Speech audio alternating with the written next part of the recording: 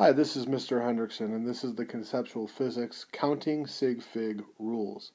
During the course of this mini lecture, it would be a good idea to take out a pencil and paper and follow along and jot down a couple notes. You can also find these notes located on the physics website as well. As you begin to take notes and fill in each portion of them, you will end up with 5 sets of rules, each with an example. It will probably end up looking something just like this. Rule number 1, when in a measurement, any non-zero digit is always significant, as well as zeros between non-zero digits. So what that means is that any number that shows up that is not zero was a measured or estimated digit. In addition, any zeros or sandwich zeros found in between are also counted as significant figures. So if you take a look at these two examples here, in the first example, you should quickly notice that there are 1, 2, 3, 4 digits, none of which are zeros. So this measurement here would have 4 significant figures. In our second example, 15.60007, you'll notice that there are 1, 2, 3 numbers that are not zero, and then another number at the end that is not zero. We see that there are 3 sandwich zeros, so in this case, every number within this measurement is considered significant. So it would have 1, 2, 3, 4, 5, 6, 7 significant figures. Please make sure you have this rule and these examples written down in your notes. Rule number 2. Any zero to start off a measurement, called leading zeros, are not significant. These numbers are simply placeholders to express the magnitude of a number. So, in this example that you see below, you have a 0 decimal spot 0005. All 4 of these zeros that begin the number are what we call leading zeros. They're simply there to show us that this is not 5, this is not 5 tenths, 5 hundredths, 5 thousandths, this is 5 10,000ths. It's there to express magnitude. In this case, only the 5 was a measured digit, so therefore there is 1 significant figure. Please make sure that you have the rule and example recorded in your notes. Rule number 3, any zero that ends a number to the right of a decimal point is considered to be significant. These zeros are not necessary as placeholders. They are not there to express magnitude, but they are there to actually express measured data. These are measured zeros. If you look at the example below, you have 15.0000. These zeros are not needed to show that this is 15.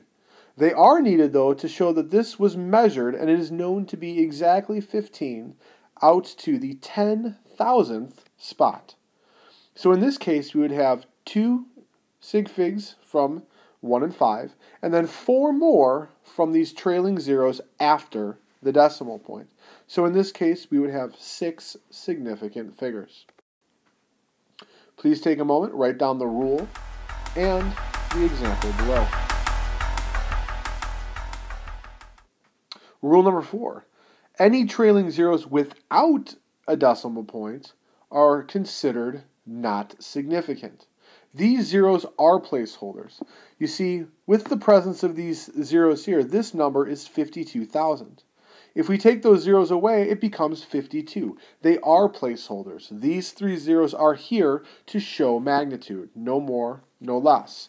Only magnitude. They are not measured zeros. So in this case, this number would have 2 significant figures. The trailing zeros do not count.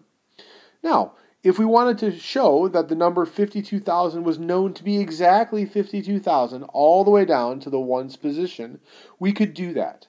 And the way in which we would do that is simply add a decimal point at the end. Remember, zeros at the end of a number with the decimal point do count. So we see there's a decimal point, and we have 3 zeros at the end of the number. Those zeros are considered to be significant. So this number would have 1, 2, plus the 3 zeros, 5 significant figures. Take a moment, write down the rule and the examples in your notes.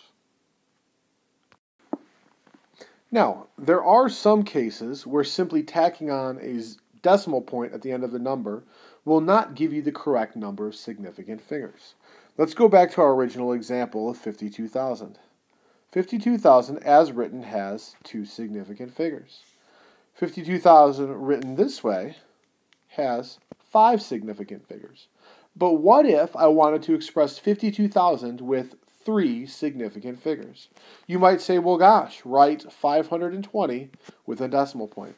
That would be three significant figures, but it's the wrong magnitude. It's only 520.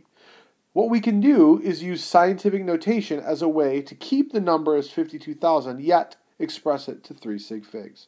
And if you'll take a look at the first example, that's what we see here. 5.20 has 1, 2, 3 sig figs, and written times 10 to the fourth gives it the magnitude of 52,000. Right there, that's 52,000 with 3 sig figs. We could also show 52,000 with 4 sig figs in the example we see here. 5.200 is 4 significant figures. Written to the fourth power, that becomes 52,000, or 10 to the fourth power, pardon me.